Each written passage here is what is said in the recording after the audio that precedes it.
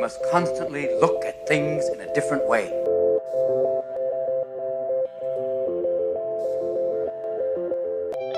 The Healthcare Education Transformation Podcast was created by two physical therapists out of the desire to learn more about the different educational roles in physical therapy and healthcare, and how healthcare education works by talking with educational leaders and people with different perspectives within physical therapy and across interdisciplinary lines on how education can be improved to disrupt the status quo of healthcare education. This is our journey, and thanks for listening. Are you a third-year physical therapy student that excels on tests when you have study guides, checklists, and deadlines? With all of the information available about how to prepare for the NPTE, it's easy to get disorganized and not feel prepared going into the big day. NPTE Prep Success is an online course that provides PT students easy-to-use study guides and step-by-step guidance through the NPTE preparation. To learn more, visit kylericeprep.com. Thank you again all for your continued support, and now for the show. All right. Hello, everybody. Welcome to another episode of the Healthcare Education Transformation Podcast. This is your host, Brandon Powen, and today I'm joined by three incredibly special guests to talk a little bit more about telehealth, whether it not being a core competency within DPT education. As I'm sure a lot of listeners know that this was the main topic of debate at the 2019 ELC Oxford debate. We, of course, had the pro team on to talk about their perspective and make their points. But we, of course, being our show always wanting to represent both sides, we wanted to have, of course, the con team as well. Better known, of course, if you were at the debate as the Teletubbies team. So with that, I'm very happy to welcome Doctors Nancy Kirsch, David Taylor, and Tanya Wilkinson. So thank you all so much again for all that you do. I know there's a lot more that you do apart from, of course, everything related to this debate, and there's a lot more into this.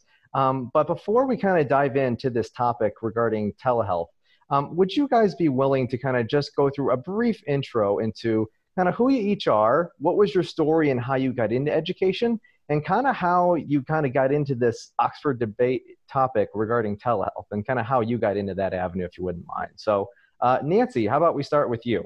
All righty. So I kind of fell into education, I think. It wasn't a plan by any means. I was in clinical practice, still in clinical practice, but I had a private practice. I was working in a hospital and then, did a little bit of PT education and then went into private practice and did a little bit more and then eventually became full-time on the faculty with a little less clinical practice. So I'm not exactly sure how I got selected to be, maybe I looked like a Teletubby. I'm not exactly sure why I got selected to be part of the debate. We didn't get to select our side, but I was really happy to be on the con side, and we'll explain why as this goes on. But that's basically my interest and both in education and clinic. Very good. Dave, how about you? So I came to education sort of slowly in the guest lecturing part. I started my career in a large teaching hospital, so got an appreciation for the education as went on from there. I was sort of willing to teach whatever people needed help with. At the time, I was like the Mikey of education, I guess, when I started. Bruce Greenfield, who's at Emory, is one of my mentor, always joked that if they needed someone to teach algebra, Dave would go to the college and do it. He'd figure it out, even though math is not my strength. But went the adjunct route and then finally was decided to make the jump into full-time education. And then my background from a clinical practice standpoint is geriatrics. So I was fortunate that there was a need for someone with a geriatric content expertise at the program I'm at now. And I've sort of driven that ever since. And then that evolved into my role in clinical education, which is still that bridging that didactic teaching and the clinical teaching part. So that's how I got here. As far as the Oxford debate, I was asked, I think I've been active in the APTA House of Delegates, so I'm not necessarily shy when it comes to getting up and talking at a microphone about an issue one way or the other. So I was fortunate to be on such a great team at this year's ELC. Well, fantastic. And Tana, last but certainly not least. Well, I didn't venture too far from the academic environment after graduation and found myself kind of working in a major pediatric hospital, but staying tied back to the academic environment as a lab instructor. So kind of the journey to education started not too terribly long after graduation. We're not going to discuss the years either about that. But brought me back in, and when an opportunity came open for a full-time position that was really ingrained in clinical education, I just jumped for the opportunity and been full-time since. So as far as looking at why and how I got involved, I I'm just like Nancy, not really sure looking back. It is something like this, unlike Dave, is very much out of my comfort zone. I think Lala's mask was helpful in concealing my identity to get through that, but it was definitely a fun journey and a good community to be part of. Well, I appreciate it because I always find it's fascinating hearing when we have various guests on, especially that are educators, all their very unique stories and pathways and how they got to where they are. So I always appreciate it when people highlight that and share that journey. But before we kind of get formally into kind of the nitty gritty of telehealth, I think it's always good that we kind of start with kind of as a refresher to listeners, what exactly we mean by telehealth. So let's start off with establishing a clear and widely accepted definition of what telehealth actually is, just to kind of frame the discussion for this. So how do we currently define telehealth? Well, I'll start with that one. So I look back at Alan Lee's paper that Alan lays it out very well. But basically, it's just a broad term that's using electronic information and telecommunications technologies that support healthcare, whether that's clinical patient care, healthcare, education, or administration. And then I think the other important aspect is that when we talk about telehealth and telerehabilitation, we're really talking about synonymous terms. Right, and I would add to that the importance of understanding that it is another way in which we deliver care. So we deliver care in a lot of different venues. We just mentioned in our backgrounds a few different venues that we delivered care in over our careers. So it's important to remember that it is a venue in which we deliver care. It doesn't change the obligations of that care. It doesn't change the importance of integrity in that care. It speaks to all of those things. Well, perfect. Well, I appreciate that because I think getting that clear definition is always important. And, before we kind of get into thoughts on and challenges regarding making telehealth a core competency, I kind of always want to kind of figure, like, kind of as you had kind of just said in your answer as well, Nancy, and is how it's a different way to kind of do the same thing. So how, and as you guys see it, how should DPT programs continue to integrate changes in technology, like whether that be telehealth or other payment models, into their core curriculum as a means to enhance content delivery or kind of various things to help continue to provide a quality educational experience to students? Well, I think this is the crux of what we do in education, is constantly weighing the importance of what are the core competencies that we need to have and that people need to have when they graduate, along with the fact that this is a constantly evolving, very dynamic, exciting field to be in. And we want to make sure that anybody that we graduate is at the cutting edge of what's happening in the field, but also has the skill set to be able to be a competent practitioner. So that's something that all of us in education weigh constantly, the juxtaposition of integrating the new with what needs to be the established, and taking out maybe a couple of things that aren't so necessary anymore. Yeah, and I think as Nancy mentions how much, technology is constantly evolving. So forward thinking has to happen, but forward thinking can only happen to a certain extent. So preparing students and graduates in certain core competencies, but also preparing them for that transformation that happens and being able to navigate and problem solve through those things that will change inevitably, I think is also essential to develop that ability. Yeah, and as we look at our, respective curricula, I think every program we have our standards, and we're going to deliver elements that a competent physical therapist should be able to do professional behavior skills upon graduation from any of our programs, but how we can look at our each individual curricula and then integrate this service delivery method into those specific things, and then match that up with what students see in clinical practice, because there's that, Nancy talked about this in our debate, there's sort of this knowledge loss if you've said, oh, this is the future and nobody sees it that's out there. So it's a big task that's ahead of us, and I think it's something we can definitely do. And I would reinforce what Tawana said, is that foresight to what are going to be the technologies that really we need to embrace and use. I can think of many practices I've been in, and there's some technologies that are in closets and cupboards that at the time we thought these were going to be the next big thing,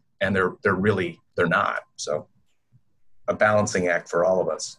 Well, indeed. And of course, I mean, this kind of gets even to kind of the big hot topic. So of course, as if people aren't necessarily aware about kind of the actual formal topic at the ELC Oxford debate was whether telehealth should be a core competency within DPT education. So I've got, of course, I know you guys are the con team, but of course, I've got to ask kind of overall, what are some reasons as to why you think it should not be a core competency, but also more importantly, kind of what are the challenges that are involved in making telehealth a core competency as it currently stands, to kind of highlight what needs to happen on kind of a macro level and even kind of a micro level to kind of make a change like that happen in the future? So I'd like to start off with that by saying very clearly that the con team is not in any way against telehealth as a mode of delivery of care. Okay, the question, which you so ably put, is why do we think that it should not be at this point in time a core competency? And as Dave said very clearly before, is it's a matter of this positioning of all the material that needs to be taught and the importance of that material, and determining what are the things that people need to know, absolutely have to know as an entry-level practitioner. So if telehealth is the way in which a good percentage of people are practicing, then absolutely it needs to be a core competency. And then it needs to be tested on the exam that tests for competence. So all of those things need to be in place before an education program says, yes, this absolutely has to be a core competence. So looking at the analysis of practice, which FSBPT does annually, how much of the delivery of care is being done by means of telehealth in the United States, it hasn't risen to a level yet where it really needs to be considered to be part of the core competencies of education. However, all of the factors about care, which we do teach, that are necessary to transfer to being able to be effective in the telehealth space are taught. So it's not going to be a hard shift to get us there when it is something that is part of a core competency. And I'll add in, I think really it's the timing of it right now, and again, as Nancy said there, we have the elements that are going to be there, and we also have to be careful that we're getting the students the right skills. So the one that stuck with me out of the debate was some of the communication skills related to telemedicine. So one of the telehealth interactions can be a video interaction with your patient or client. And do you have the training and the skills to be able to look at someone in the correct way, whether on this video education session with you? How do you manage the background environment? How do you capture the technology that allows the broadband to keep you connected with your patient if they have it? Beyond things that may already be happening in clinic, like, yes, people text with their patients and they send emails to that, but I think we're looking at going beyond that to be able to integrate the telerehabilitation aspect into our core curriculum. I definitely see telehealth growing in the future. I mean, especially as we look at our students and their capabilities of the use of technology now, and seeing how that will grow into the future is important. And thinking about, there's a lot of people doing some good work out there, and having best practice models I believe is really important as we push forward and kind of look back at creating core competencies. Being sure that we are looking at best practice and being sure variability, unwanted variation, is not part of this mode of care either. Yeah, and I'll jump back in. As far as we identified four things. The four C's, we call them in our winning proposition there, and they were capacity, competency, compliance, and cost. So everybody can jump in here, but those are sort of some of the potential barriers that I think we need to overcome in the educational environment before this becomes that true core competency. So from a cost standpoint, do we have the technologies that will deliver the telemedicine, telerehabilitation in our programs? Larger academic medical center-based institutions may have that available to them now, but that's not the majority of DPT programs that are out there. Do we actually have faculty that are skilled beyond Alan Lee and our great pro team that were there that can come in and actually teach this to the level it needs to be taught at to make it a competency skills-based? In Tana, in my world, from a clinical education standpoint, who do we send our students to so they can see this happening? What's the capacity from a clinical education standpoint so that everybody gets exposed to it? And then maybe it'd be best if Nancy talked about compliance stuff. Well, I just love to talk about compliance. Thanks, Dave. So obviously from the compliance aspect, with 26 states part of the compact, but only 14 offering compact privileges at this time, we're pretty far from being able to, really cross borders as easily as we would like to. Is that going to be different? Oh, yeah, that's going to be real different, not too long in the future. But for right now, we have to be compliant with where we can practice and how we can practice. So looking at where the patient is really critical. Well, I think you all brought up quite a lot of points, and I really love in the debate, Dave, as you kind of had just referenced the four C's, because I think those are some really solid things that need to be considered. And of course, Nancy and Tana, everyone had kind of pretty much done a good job of kind of summarizing some of the current challenges. And to briefly summarize, and please correct me if I'm wrong, it sounds like in the near future, it's probably going to happen when there's more data and some of these challenges are more overcome, and and things will change in a way that it'll be better able to happen. But right now, it's just not quite. Not all those pieces are aligning. If that's a somewhat accurate statement. I think that kind of characterizes where we're at this point. Yeah, and and of course, mentioning of course all this avenue regarding telehealth, of course as well. Before we kind of get into kind of the question that we usually ask everyone, it's kind of our big hitter. Was there anything else you guys wanted to touch on regarding this avenue when it comes to telehealth as a core competency that perhaps we didn't chat about or we didn't discuss that you think would be relevant for people to hear or know about? There's one thing that I would love to just kind of put out there, and that as far as the major core competency, and it has absolutely crosses every single practice dimension, is if we can only give our students the wherewithal to understand that they own their practice and that it is their responsibility how they practice their entire career. And it doesn't really matter what setting it is, and it doesn't matter who owns it. It matters how they practice to the top of their license, to the top of their ability, and that they maintain that ability all the time at the highest level. If we can instill that, all the other core competencies come in and go out as they need to, because they understand that it's their ownership and their belonging and their acceptance of their responsibility to move the profession forward.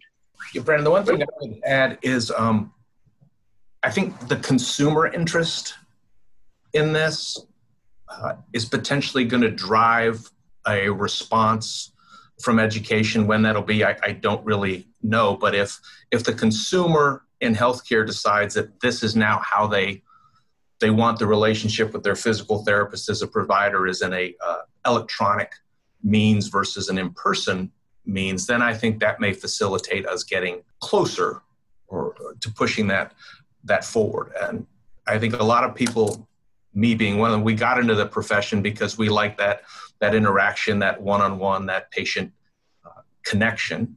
But those things might be changing going forward. And then the value that's placed on that telemedicine service delivery from a compensation standpoint, if it becomes a viable service, we may see that facilitating change in the clinic, which will drive us in education to have our students potentially more prepared there. Yeah, and I think Dave makes a good point there, thinking about the end user in all of this and how things that those individuals and their needs and how they access care.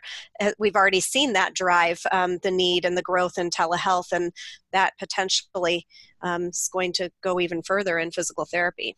As we're talking about some challenges relative to core competencies in telehealth, thinking about implementation on the PT side will have some of its challenges, as Dave mentioned, the C's with all of it that come, but also thinking the trickle effect that is involved with our PTA programs as well. So we, as all professional academic programs and in the profession itself, there's a lot that we need to consider from both of those lenses. Yeah, I think of, I do think of Nancy, this from a regulatory standpoint when it comes to how are we supervising the directing and supervising plans of care and the assistance when potentially telemedicine is the primary service delivery model that's going to go on. And as I look at it in our state, like many others, the ability to deliver care in rural areas is going to become more important with that PTA team. So I think PTA educators should definitely be included in this discussion and be considering how it can be incorporated into their curricula as well as the PT ones. And it's a great point because it brings up, what we've discussed many times is telehealth appropriate, right time, right patient, right place, right practitioner. So, the supervision comes in there and the comfort for both the practitioner that's being supervised and the one doing the supervision. So good points. Privacy protection aspect of it. So if I'm in a central site working with the physical therapist assistant at a distance site, and who's in the background of that video, if we're both looking at this client, and hopefully it's not happening at Starbucks or somewhere else when we look at our HIPAA considerations from there. And I think it'll take a while for us to really get those considerations out. Like, these are the standards. You don't practice telemedicine at Starbucks from there, and if you're in someone's home, who's given the permission to be in that camera view, because it is stored and forwarded at times. And I see it as well with the PT-PTA relationship as a real nice opportunity to strengthen partnerships with, developing those core competencies and everything else in the future. So there's going to be a lot of fun ahead. No, I think you all make some really, really good points on that. And I appreciate those add-ins, because I recognize that, that those are some really important things that we need to discuss. But of course, we have to, ask our final question that we pretty much ask every single guest. Now, this does not have to be related to telehealth. This can be anything within entry-level, post-professional, undergrad, whatever the case may be, any element of education. The sky is the limit on this question. So here's the big question. If you could change one aspect of healthcare education, whether that be physical therapy or otherwise, which aspect would you change, and how would you change it? I'm going to start off on this, if it's okay with you all. This is a really, and I'm not sure if the word change or maybe it is applicable in my thinking here, but I would love to see every healthcare environment, no matter what healthcare profession is ingrained in there, every healthcare environment embrace an educational model. Emphasize teaching, really creating an infrastructure of valuing teaching the next generation, because I think we have wonderful institutions all around that do that, and I would love to see that happen just all across every single practice setting. And there's tons of barriers for it, but I would love to see all those barriers removed. I'll jump in here. So first of all, there should be a much greater emphasis on the care of older adults. That would be my bias across all programs. There are actually some significant reasons there, but that is my bias. If I had my druthers in the big picture, we would become even more holistic providers. And by that, I mean sort of really embracing the social determinants of health aspects. From a PT standpoint, it's get out of the clinic and get into the community and be part of your community. From there, it's Nancy, I think, alluded to, it's that top of license practice, owning your practice, from the preventative aspects all the way to the consultative aspects. I think everybody can benefit from input in one way from us as a physical therapist. It's just how much we provide. So it would be that, I don't know, for lack of a better word, a more public health associated vision for all healthcare providers to see that bigger picture. And so if we're going to put in our personal biases, I'd have to put in mine, of course, of making sure that regardless of healthcare discipline anybody chooses, that they realize that it is a privilege to be able to interact with another human being and be involved in the care of another human being, so that they take that privilege, and the responsibility that goes with it, and manage to always interact with people with as much integrity as they can. But I guess from my perspective, for everybody, the value of health, the value of good health, and that we take the responsibility to help people understand what aspect PT brings to the value of good health, and that we can really help people understand the value of physical therapy as a discipline. I think if we could do that, we might even get some of our legislators to get on board with that as well, and understand, that this is a valuable way in which to help people live their life to the fullest, regardless of what type of other things and challenges they may have.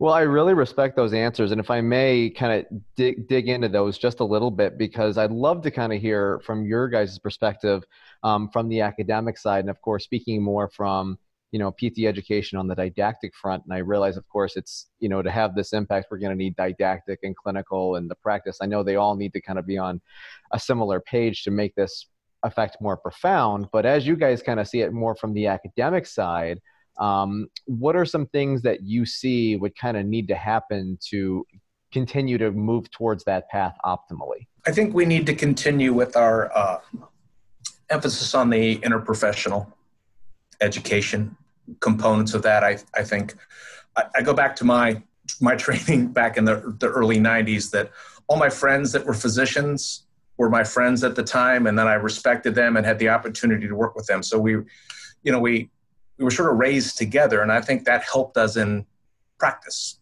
with some shared experiences. So you get to go to the source as to what does a physical therapist do and what does a family practice physician do, or whatever healthcare discipline might be out there, versus breaking up the silos. And I think the IPE that is coming along has some pretty great opportunities to put healthcare practitioners and students together, as well as to get people in the community to see what they're doing. And I think the way Nancy put it was great. That value, that contribution that we have to the overall health of individuals and populations. That was well said, David. I think I'd love to see us looking at our admissions process and the type of people that we're admitting into PT programs. Sure, they have to be bright. We're really lucky that we have so many bright young people interested, but not to underplay the importance of still having that passion for what you want to do, because that takes you a long way. Yeah, and I agree both with David and Nancy. Thinking about admissions, I'm fortunate, we have a lens of a little more holistic at the institution I am at, but that service mindset with strong integrity and ingrained in IPE has the ability to really do some wonderful things, not just from a health and wellness standpoint and community outreach and, meeting the demands of underserved populations, but really allowing those participating to have a better view, get out of their silos, really understand practice, understand all of the tools that different disciplines bring to the table. And all of that combined has some really, we've seen it, have a lot of strong impact in communities, but also in how all of the professions take that forward into a healthcare environment as well. And I really appreciate, your insight to this big question, because this is a question, of course, we've gotten quite a wide variety of responses to for obvious reasons, and we've got quite a bit of variability on that. But I also recognize that there might be some people that after they've listened to this topic, or maybe also this episode combined with the Pro Teams episode, there might be some further questions. Where can people kind of reach out to each of you should they have a question on anything that was discussed, or if there are any kind of helpful resources that you would direct people to should they want to do further reading on kind of this avenue? I would recommend that people take a look at the digital white paper that was done by Impetra. It's INPTRA, and that website's easily accessible. And there's a digital white paper that is really very good, because our international colleagues have been doing telehealth for a really long time. So they were really instrumental in putting that together. So I would suggest that they take a look at that. And I'm at Rutgers University and easy to find. So it's just Kirsch, NA at rutgers.edu. So easy to find that way. Yeah, and I would add to that. So I'm David. I'm at Taylor_DW at Mercer.edu. So I'm at Mercer University, or just, you will see my face without my tinky winky glasses on if you go to the faculty webpage for our department. I'd also encourage people to look at the APTA's telemedicine, telehealth resources. I think the paper that Nancy referenced is linked there, and they're doing a good job of keeping it up. And anything Alan Lee has written will clue you in on good telehealth, telerehabilitation resources.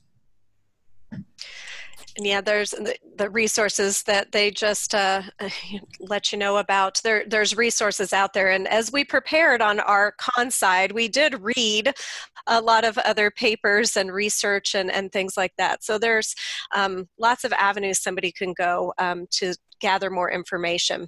And I am with AT Still University and can be found there at twilkinson@atsu.edu. Well, I appreciate that all. And then listeners, if you're wishing, of course, some of those links that the others had referenced are clearly down in the show notes. So feel free to either scroll down on your phone or your laptop or whatever medium you're viewing this from, and the links will be right there for your easy convenience to access. But I want to thank you all again so much for coming on today to share, insight on this topic. 'Cause I know it's a big one, and it'll be very interesting to see kind of how it plays out over the next few years and see how everything will modify as a result. But thank you so much for all that you do and for spending the time today. It's much appreciated. Thank you. Thanks. Access to healthcare is one of the largest issues facing both providers and patients, as millions of people worldwide lack timely and affordable access to healthcare. Anywhere Healthcare, a telehealth platform, is a simple, low-cost option for providers and patients that eliminates the barriers to access to all kinds of healthcare. To find out more, check out anywhere.healthcare, which is available in our show notes. And if you use the code HET in all caps when you email to sign up, you'll save 25% off the total cost. Thank you for attending class today, and we hope that you learned something and gained value from the content. If you'd like to schedule office hours with us, feel free to add us on Twitter at HET Podcast, on Instagram, HET Podcast, on Facebook, the Healthcare Education Transformation Podcast, and the homepage, healthcareeducationtransformationpodcast.com. And for those of you following along in the syllabus, extra credit can be obtained by liking us, sharing us, and leaving a review. Let's continue our journey up Mount Educational Success as lifelong learners.